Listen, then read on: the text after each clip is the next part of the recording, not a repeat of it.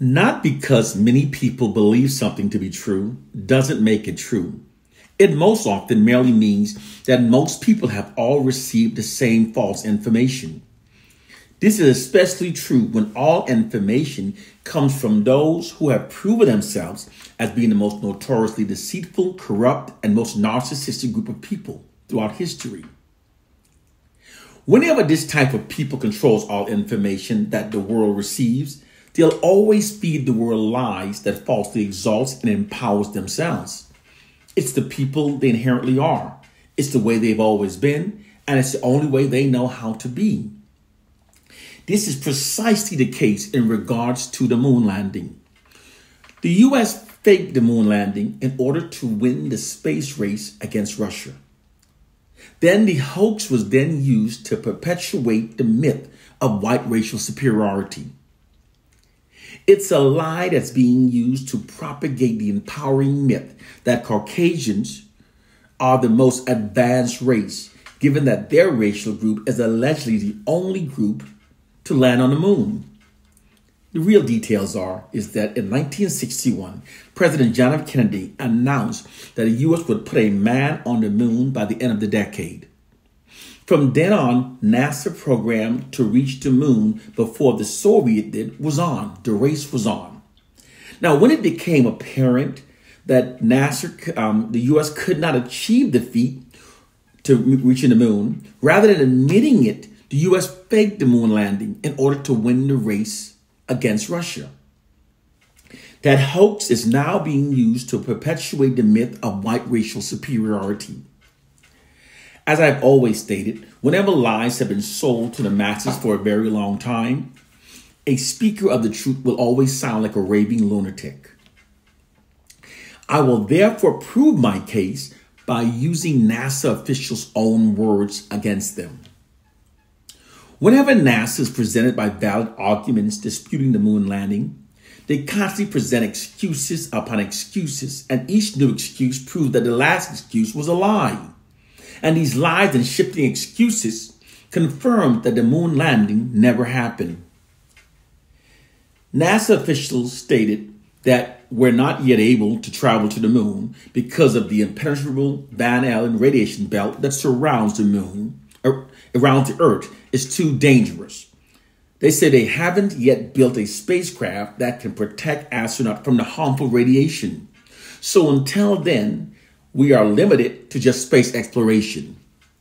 Within that statement, NASA unwittingly revealed that the Van Allen radiation belt, prohibits humans from reaching the moon.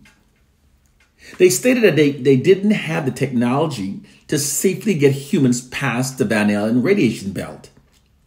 They said that nothing shields gamma radiation except a strong magnetic field, which they cannot produce at this time. When asked, how did we travel to the moon during the 1960s? NASA officials responded saying that we had the technology to do so then, but we've since lost the technology. When experts examined the footage of the moon landing and found that it was fake, NASA replied that the footage of the true moon landing got destroyed in a fire. So the one made available to the public is a reenactment made in movie studios. Come on. When applying critical thinking, reasoning, and common sense, it becomes clear that by NASA officials' own words proves that the moon landing never happened. If you believe that white men actually traveled over 238,000 miles to the moon and back in spite of an impenetrable Van Allen radiation belt that surrounds the Earth, you've been fooled by the white society's lies. Furthermore, an Air Force pilot stated that he and a co-pilot were sent on a mission to see how far they could make it from the Earth. He said around 600 miles.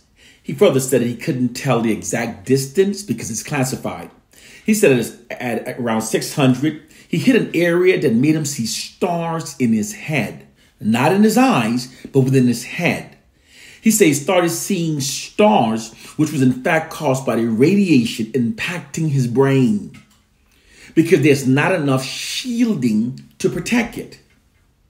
Let's face it, Just like Star Wars, the moon landing never happened.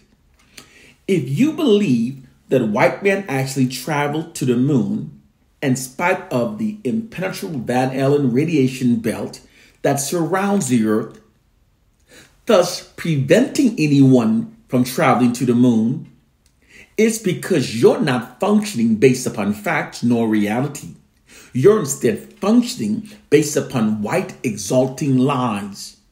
The moon landing is a hoax that is being used to propagate the myth that Caucasians are the most advanced race.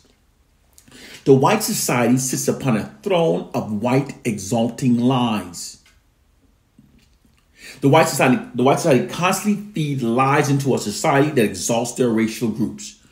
All societies function based upon their narratives that are fed into a society. And the white dominant society is literally falsely scripted to propagate and convey the myth of white racial superiority. Doing so creates and sustains false assumptions within society that aids in maintaining their white social dominance. This is deemed necessary because, according to white social scientists, people are inherently tribal and therefore do not naturally accept the long-term dominance of other racial groups over their lives. People must be manipulated to do so. Therefore, by constantly subliminally propagating the myth of white racial superiority, that whites are inherently superior to a subordinate population, this instills a value system into the subconscious minds of the subordinate population that makes us more compliant with white dominance over our lives.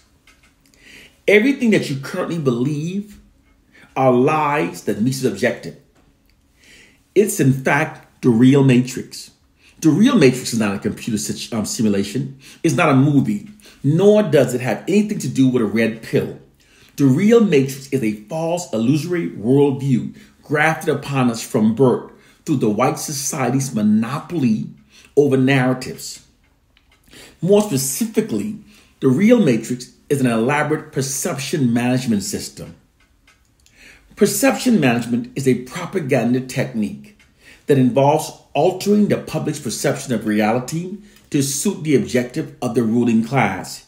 It's a well-proven system that is an essential part of modern information warfare. Within this real matrix, it contains societal conditions created and sustained by misinformation, distortion of facts, denial of truth, and even the manipulation of the past to falsely exalt Caucasians. It's designed to sustain false assumptions within society that aids the white society in maintaining their social dominance. Therefore, your perception of reality is an elaborate white deception. Case, point, and proof. It's most likely that you're functioning based upon the perception that most inventions that have revolutionized the world were invented by Caucasians. And you also believe that black people are the least of society that haven't invented much throughout history. This perception greatly aids the white society in maintaining its social dominance over black populations. But it's an elaborate deception created by false narratives that have been repetitively fed into our society. Just keep repeatedly feeding false narrative into a society through media ads, news reports, falsely scripted movies, miseducation, and before long, everyone will accept the false narratives rather than the true reality. The truth, however, is that most inventions that have revolutionized the world were either in fact invented by black people or were directly inspired by early inventions by black people. Without black people, there would exist no internet. No cell phones. We wouldn't have cameras. We wouldn't have cameras or microphones on our cell phones. We wouldn't have the accurate weather forecasting systems. We wouldn't have the cataract laser removal scopes. There would be no emails, no GPS, no hearing aid, no touch-tone phones, no caller ID, no home surveillance security systems, no motorized vehicles, no steam engines, no traffic lights, no working light bulbs, no elevators, therefore no skyscrapers. We wouldn't have air conditions. We wouldn't have the modern color PC. There'd be no 3D movies, no central heating, no refrigerators, no helicopters, no washing machines, no lawnmowers, no dryers, no refrigerated trucks, no blood banks, no fiber optics, no nanotechnology, no female sanitary pads, no bathroom tissue holders, no pencil sharpeners, etc., etc. The world would be significantly lesser without black people. Black people have in fact enriched the lives of every person on this planet through our many inventions. This fact is being deliberately kept from the public through the white society's monopoly over narratives. The truth of the matter is that white people invented the patent office and have always used it to steal the intellectual property rights from black people. Because in order for black inventors to get our inventions patent mass produced, we have to go before white companies. These white companies acquires the right to the invention and then places white faces in front of the technology. This scenario allows the white society to continue exploiting the genius minds of black people while maintaining the appearance that most inventions are coming from the minds of white people. This is our hidden reality. Through this whitewashing practice, the white society has literally whitewashed the perception of reality to be seen as they want it to be seen. Black people, we must wake up to our reality.